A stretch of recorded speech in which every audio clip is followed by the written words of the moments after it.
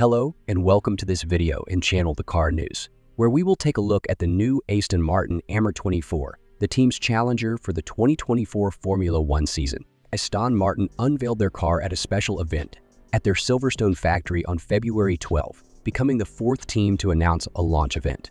So guys, if you are new, make sure to hit that subscribe button for more awesome videos. I always appreciate your support. The AMR24 is the first car to be designed and built at the state-of-the-art AMR Technology campus, and it is a strong evolution of the previous model, the AMR23, which scored several podiums in 2023 thanks to the stellar performance of Fernando Alonso, who joined the team last year. Alonso will continue to partner Lance Stroll, the son of team owner Lawrence Stroll, in 2024. The 2024 Formula One season is just around the corner. But the big news of the offseason has us wishing it was 2025 already. Yeah, Lewis Hamilton's move to Ferrari should really shake up the grid.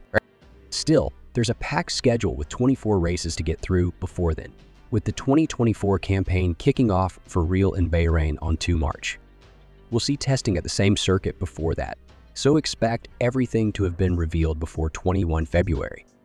And just to make things nice and easy for you, we'll be updating this very page as each contender is unveiled, so make sure to bookmark it and come back every so often. Fingers crossed for lots of pretty colors. The AMR24 features a revised front wing and nose design for more effective and efficient management of wake from the 18-inch front wheels, which are a new introduction for 2024. The front wing and nose work in tandem with the overwheel winglets to control the front wheel wake and directed away from the bodywork to help increase downforce at the rear of the car.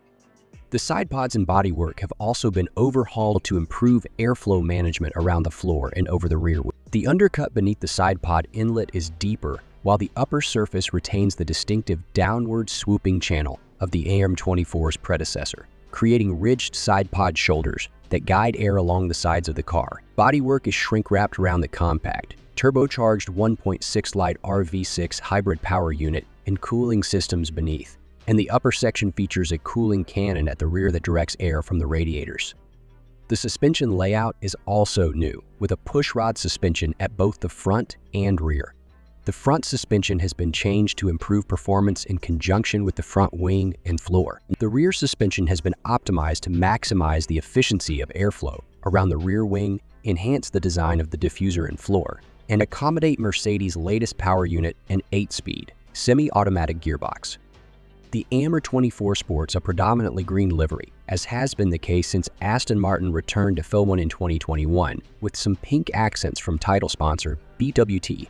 The car also features the logos of other partners such as Cognizant, NetApp, Peroni, and Sentinelone. The team's target for 2024 is to improve on their 5th place in the constructors' standings in 2023 and challenge the top teams for wins and podiums, with a proven champion like Alonso and a young talent like Stroll, plus a competitive and reliable car. Aston Martin has all the ingredients to make a strong impression in the 2024 season. I hope this video has been very helpful for you. That's all for this video. Thank you for watching, and don't forget to subscribe for more F1 news and analysis. See you next time.